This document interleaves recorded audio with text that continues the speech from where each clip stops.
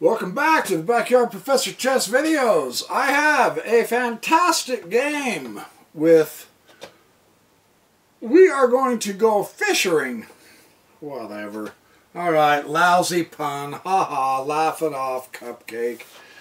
Okay, I'm going to play a game with Bobby Fischer. He played Geller. This is in 1961. And again, it's another Ruy Lopez. So, I mean, you know, as we play through the Grandmaster games, we get to see how they handle the openings, the middle game, and the end games. And you go, duh. But no, really. It's fun to see how the Ruy Lopez has been played through the years, as well as other openings. So let's see how Fischer handles one of the Russian great players back in 1961, the year I was born. Because it is a Ruy Lopez, of course, Fischer is the white pieces, Geller is the black. And Fischer continues doing the Ruy Lopez, and he continues doing the Ruy Lopez, and he continues doing the Ruy Lopez. Holy cow, we're 9/10 the way through the game already. I'm kidding. Okay, now this is... Geller is properly supporting that central pawn, yes, and he does open up the diagonal for his other bishop, yes. So things are going good. Fischer has already, and this is one of the characteristics of the Ruy Lopez, white can castle fairly early on, if he chooses, and of course Fischer, being who he was, chooses, yes, let's castle. And now Geller brings up the bishop to g4. Now we saw something similar to this back in the 1800s game with Chigorin, didn't we? So, I mean, this is another, what, 80 years later now. It's not that it lost favor, even though it wasn't played as much.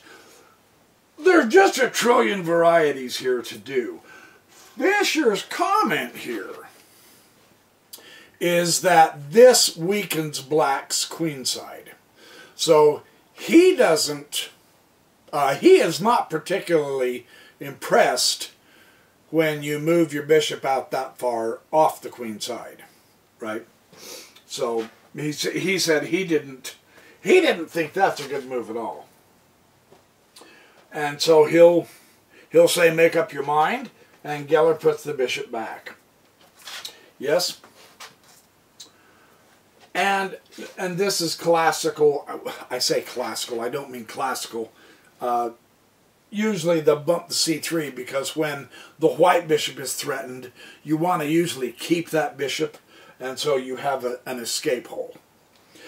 This also is an excellent support for white's center were he to press the d pawn, and usually, honestly, in the Ruy Lopez, you push the d pawn if you're playing the white. Truly, so it's a good move. And now an innovation. Queen f6, and Fischer says, pfft. He gives him a question mark. He says, that is a silly innovation. Now, Geller and Fischer noted this in his notes. He said, Geller looked particularly happy with that move. You know, ooh, hey, check me out. I'm doing an innovation against the great Bobby Fischer, right? Well, Fischer wasn't impressed with that one either. And he says the knight to f6 is much more sound than bringing the queen to f6. So the innovation is just an innovation, but it is a weaker move. So Fischer wasn't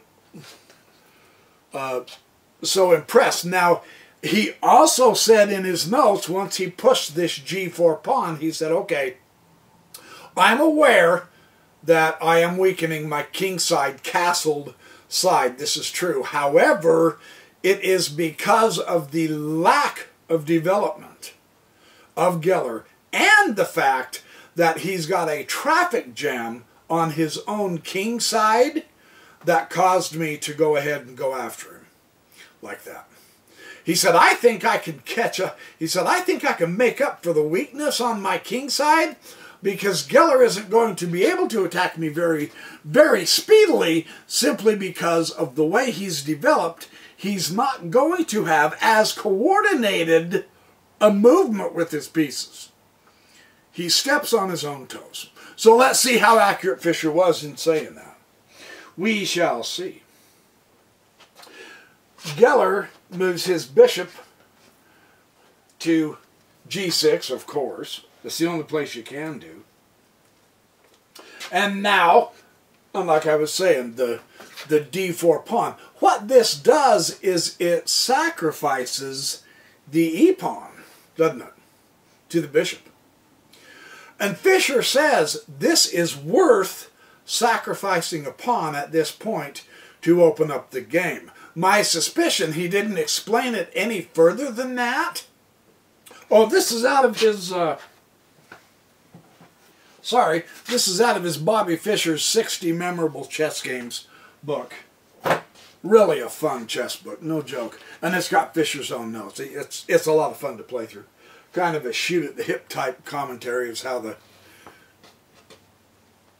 reviewers respond to it. But what Fischer wants to do in opening up the game here, and when he says opening up the game, he means clearing out the center's pawns, because, well, I'm not going to tell you, I'll show you. Let me shut up and play the game, dude. Come on, show us what you're doing. Okay, this is really instructive. So Fischer, holy crap. Bobby has sacrificed a pawn. It's a central pawn. What this will do is open up the game so that he can show you why it's stronger to have the game open, the center open, without clogging it with pawns, pawn chains, or outposted pieces, etc.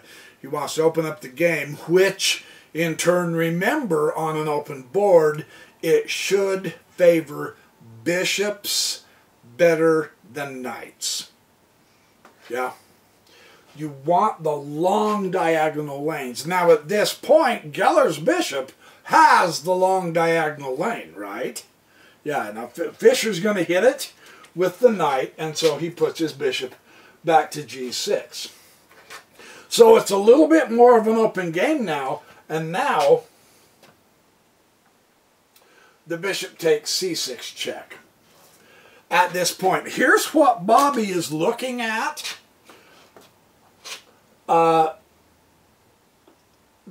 He can't castle kingside. Not for a few more moves. He's already interrupting his own development because of the way he opened. So it's going to be tough for Geller to get his king to safety. It's truly unlikely he's going to castle on the queenside now. Once Bobby sees that problem of the traffic jam, he recognizes he doesn't want Geller to think he can castle queenside, so now is the time to exchange the pieces, because that shatters the queenside pawn structure. And that will present a lot of weaknesses, which, of course, means targets, right? Target! You remember that? Yeah. Now he'll have targets. Weaknesses all over the place. Weak squares everywhere on the queen side. So Bobby is very happy with that exchange. Okay? Just so we understand. And now he continues to open up the center, and here's why. Why do you think Bobby wants to open up the game? I'll just let you ponder that as we play the next few moves, and then it's going to hit you like thunder. Why? Some of you will already know, some of you may not. So let's keep going. The reasoning becomes excellent once you see what Bobby's thinking. And this, in turn, will help us think in our games through these kind of ideas that will improve our chess. I promise. It becomes crystal clear. So he went bishop c6 check, shattered his pawns. Now he's exchanging the e-pawn and the e-pawn. Yeah. Now, first thing to see, pawn islands and a backward pawn. I say backward pawn, not really, but his queenside is not looking good. and at the same time Geller's king side is not looking good. You can now really see the lack of development, which is what Bobby was seeing earlier because of the traffic jam on the king side, right? So it's making sense now why Bobby wants to open up the center, and let's see what he does. Knight now takes e5, and he gives himself an exclamation point, and you go, that was really stupid. The queen's just going to take the knight.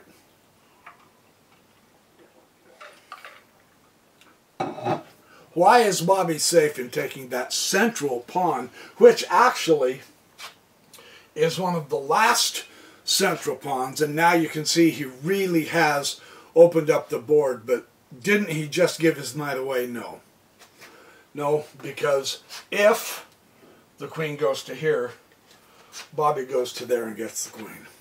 You can't put the queen in front of the king, and vice versa. It's advisable not to put your king in front of your queen if there's a rook with an open file. And there is a rook with the open file, and that's the reason Bobby wanted to open up the board so that he could work on the open file, one of my favorite themes of all time in all of chess. Rooks belong on open files. This is the theme we're seeing. Very interesting. So Bobby does open up the board in an exceptionally excellent way. Well, bishop d6, okay, he's finally getting another piece developed. And Bobby says, hold it, I'm going to take that bishop. Notice, Bobby just opened up the center, which means that it gives the bishops long diagonals. So it makes perfect sense that using his short piece, the knight, which is in beautiful position, take away the long range piece because the chessboard is wide open, right? So take the piece. Take the bishop with the knight. Exchange that with the knight. Do not, if you open up the board, it's not a good idea to let your opponent have both of his bishops. Yeah. Be sure you're ready to get rid of one or both of your opponent's bishops if you either want to open up the board, or if the board is open, try like crazy to exchange the bishops. Now you know your targets, yeah? It kind of follows in a simple, basic way.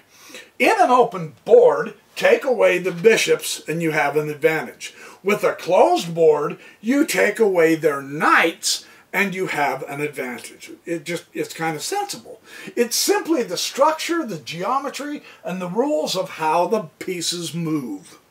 Yeah, so this is exceptional good chess by Bobby Fischer. Oops, where'd that piece go? Uh-oh, I lost my knight. This is a disaster of magnitudinal proportions. Oh, there he is. All right, clumsy today, sorry. Okay, so, and then the queen exchanges the knight. And now, rook e1 check, and observe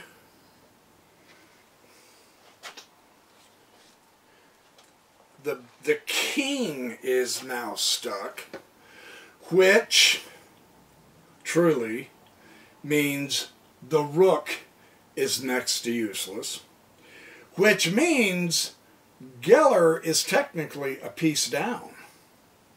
Yeah. Bobby has all of the power on the open file. He's got the knight that's going to come out, and he's got the bishop that's going to come out. So this is a spectacularly strong move using the open file to pin Geller back. Geller cannot be happy, and immediately he says, okay, let's centralize. Let's bring our knight into the game. It was developed, but it's not about just developing. Let's find the optimal squares, so get that knight into the battle. Yeah. And of course, now this move, he can't castle any longer. And he really needs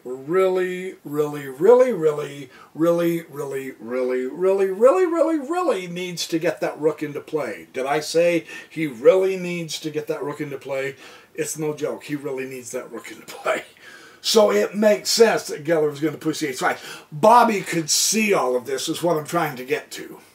Simply because of the nature of the opening, the nature of the traffic jam on the king's side, the fact that he can no longer castle, the fact that the king has no escape square. Very critical.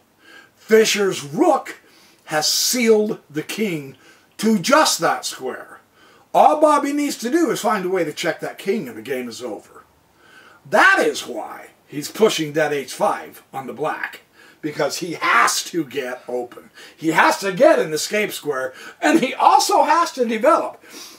Those two powers being behind is not a good thing for Geller, right? So it makes sense that okay, now he's going to try to play this way. And now Bobby says, hey, it's an open board. I will happily, notice what Fischer does here. It is an open board. I will happily exchange both of my knights for both of his bishops, and I will retain one of my bishops.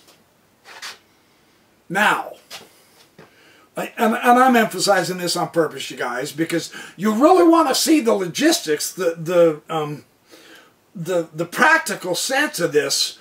Fischer has the bishop.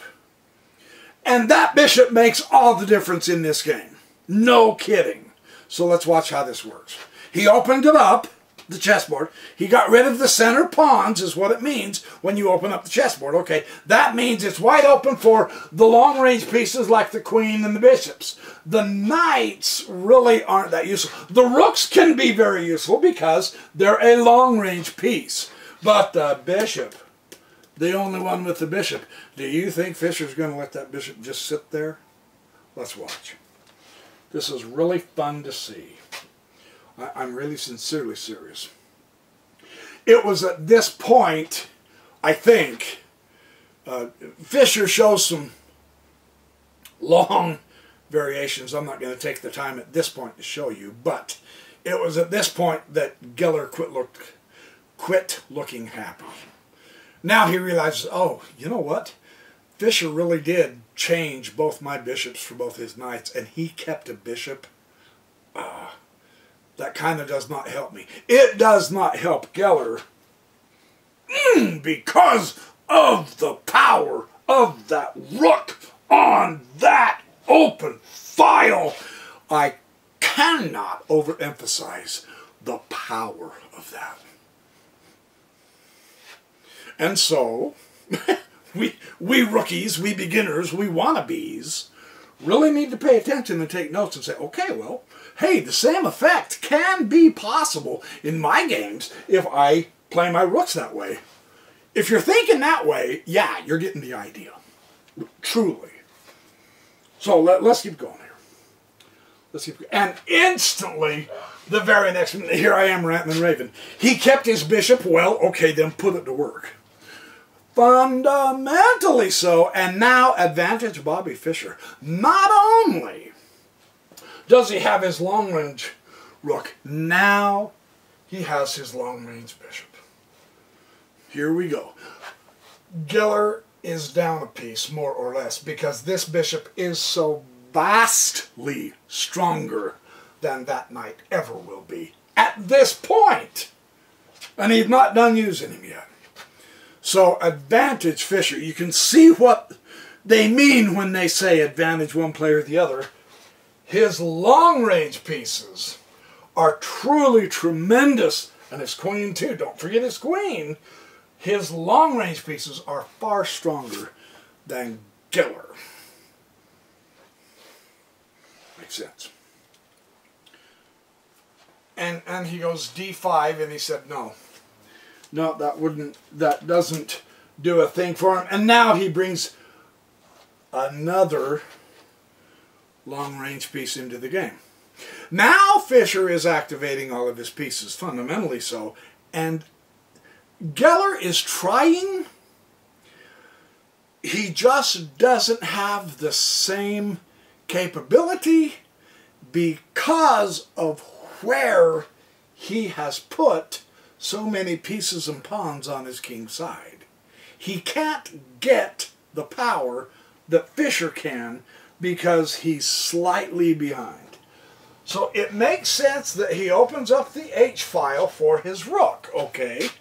That pawn change makes sense. It truly does.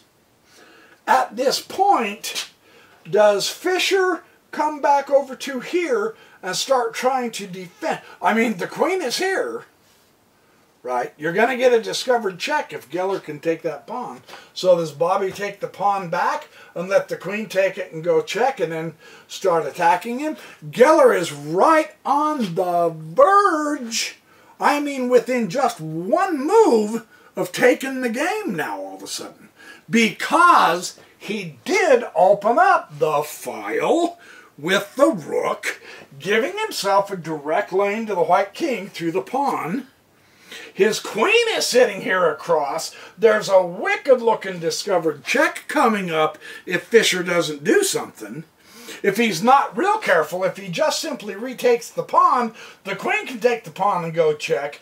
And Fischer can't move here because the rook. So the rook's going to be able to come. You see the issue here? Geller is not out of the game at all because he sees and knows the power of the rooks on open files. That is why he pursued this so speedily. It's his only option, truly. Because again, a Fischer's rook, that king of Geller's is stuck on that one square. It's more comfortable to have an escape square when you need it. That's what Geller's working for. So all of a sudden, you know, I've been praising Fischer's position, and I think properly so. All of a sudden, Geller is right back into this. Bam. Just a couple of pawn moves and bam. Keep that in mind. Just a couple of pawn moves, and if Fischer makes one small miscalculation, the game is over. Geller's got him. That's how critical it is to know about rooks and open files, long-range pieces, when to keep them or exchange them. In this instance, opening the board, you keep the long-range pieces. Lots and lots of chess lessons in this truly remarkable game. And now Fischer does the best move.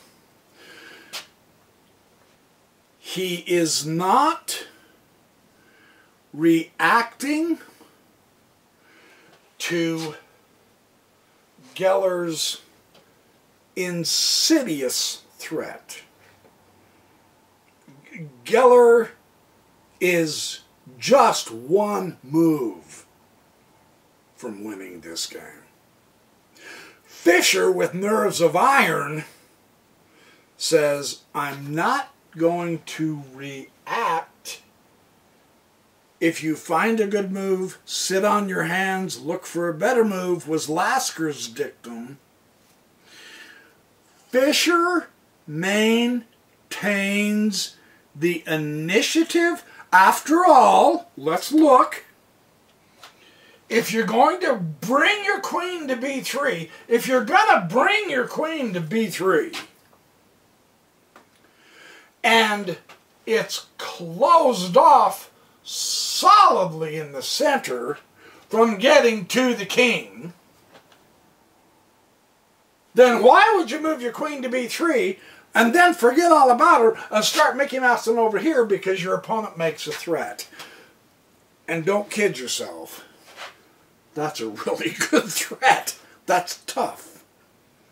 Fischer continues keeping the initiative.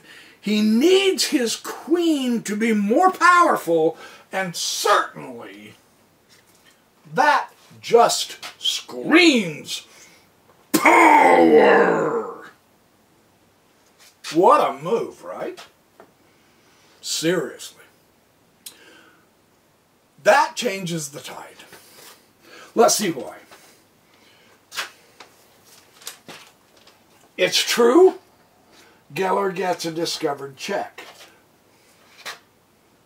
But because Fischer did not take the pawn back and allowed Geller to open up both files, one for his rook, one for his queen, because Fischer did not react to Geller's threat but pursued his own view, his own plan, his own strengthening of the strongest piece on the board, now there's not an open file here for Geller to use. And that's all the difference, you guys. He let Geller take the G and H pawn. In the process, it gave Geller a check, but it didn't give him counterplay. It did not give Geller a sustained attack over 2 or 3 or 4 or 5 moves. It gave him a single discovered check. And that was the difference in the game. Lots of cool lessons in this game, isn't there? Because it kind of all of a sudden swung to Geller. I mean, it's been on Fischer's side, more or less. And then all of a sudden Geller go, whoa, whoa, whoa. One small misstep and Geller's got this. And now it switched back over to Fischer. Because he kept a cool head. And he said, you know, I have a plan. I have ways to strengthen my threats. I don't have to react. And those were dire threats. They came loaded with a clever little trap or two. Fischer didn't fall for it. He kept going, strengthening his own threats. And now look at this threat he's got. Checkmate. If Geller doesn't do something right. So now it's back over to Bobby. One move and game over. A move or two ago, it was one move and Geller was going to win. Now it's Bobby's turn. This is a terrific chess game, man. It's fun to see that. You've probably already seen that. I'm elaborating too much. I apologize. Bishop to G3 to block the check. And now, of course, Rook D8. Yeah. Yeah. You got to bring that rook over there as checkmate. Yeah. And now, from here, recognizing that you have... he still hasn't been able to get an escape square for his king, Geller. Right? He really hasn't been able to activate these two pieces. Not really. It was actually kind of shut down here. His queen is not ideally placed, I'll put it that way. Clearly, Bobby's queen is better. Clearly, Bobby's rook is far stronger than either one of Geller's rooks. And it's true, Bobby did not get this rook into the game. I understand that. He left it. Oh, horror. He left a piece undeveloped. I understand that. It was the overall context and nature of Geller's problem on his king's side that made it so that it wasn't critically super duper absolutely have to develop every single piece in chess. Remember, every rule is made to be broken. And yet Fischer dominates the game. What's he do? Check. Now there's the check. We know the king can't move. So it's not checkmate, but the problem for Geller with this, Geller resigned here. And the reason why is because he now must lose a knight and a rook. And Bobby loses nothing. Really? fabulous ending to a good fought struggle that gives us so many cool lessons. I'm going to let you work out why Geller loses the knight and the rook. It's really fun. When you see it, you just go, my gosh, that's just genius. That's fantastic. And that's the minimum he'll lose, is the knight and the rook. He'll be 2 powers down. So anyway, what a fun game, you know. Great game. And Geller, again, Geller was one of the Soviet all-time greats. Fischer, by this time, by the 60s and throughout the 1960s, Fischer was playing, everybody he played was just a superhero of chess. He wasn't playing any morons like me. He was really playing solid people chess. So, fantastic game. So, hope you enjoyed that game. Remember, stay safe, be good, do well, have fun, work hard, get lots of sleep, make lots of money, be really happy, eat very carefully, brush your teeth. Yes, brush and floss your teeth. And remember, I will return with another Backyard Professor Chess videos, and I hope to see you there.